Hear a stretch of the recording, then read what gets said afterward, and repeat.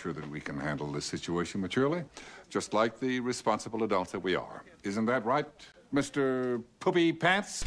A genius, thinks he's so smart. These wretches could get themselves killed without my help. Everything you did to try to make me look crazy pointed towards you.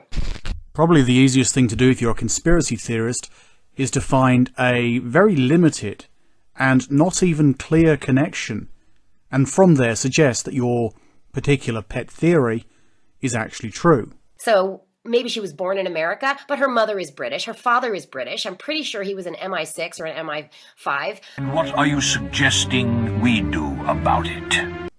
You find a symbol, something associated with the Knights Templar, the Illuminati. Here is one more example which is linked to the Olympian Nephilim giants. The number 666 has 5 zeros in it. 5 zeros or 5 circles. This is the cryptography of the 5 Olympic rings. Even perhaps the CIA or the Nazis. Lots of people out there that believe Obama could very well be holding the Antichrist spirit within him. Alright, well, do you see it? That dot is not at the center of the back, it's just off center. So what I actually see here is the Black Sun. The term Black Sun became really popular in Nazi Germany. No!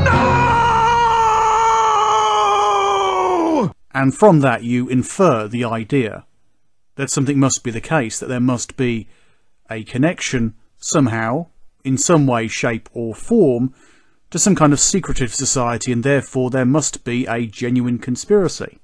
You don't confirm there is a conspiracy, an inside job, or whatever the case may be. It seems to be somewhat logical, because you can point at the evidence as it seems. I believe fully, Lester, Robert W. Lester, that you do have connections with my ex's wife, because she has a British mother and she has all kinds of cousins over in England, and I think you did this as a personal favor to them.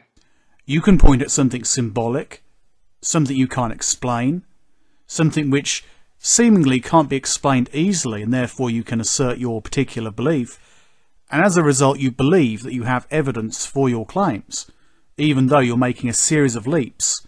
But you don't fully notice those leaps, because they seem to tie together the ideas you have.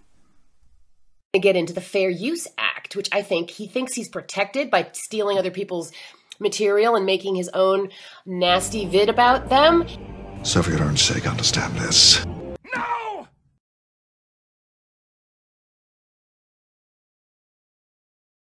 What's that smell? Oh, that would be me.